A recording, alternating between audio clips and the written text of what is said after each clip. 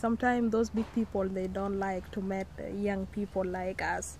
They assuming that we will come and, wasting their time. So they are avoiding to meeting us. But actually, they must understand that when we come to them, it is to know how all these things are being done all these years, and how those chiefs are being passing through the history, and how are they dealing with the issues concerning community, in order also to know, because we are assuming ourselves tomorrow we will be leaders. So we want to know how you can lead a community, and all, actually at least to get some experience about that. But they don't accept to sit with us, to even take a tea and talking like,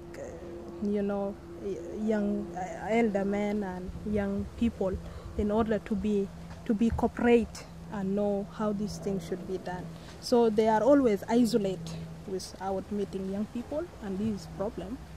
And we hope our chiefs coming years, they must to learn how to meet people like us, because we are not aiming to wasting their time as they are assuming, but we are want to know how our community, their problems are being solved, and what is the way forward later on.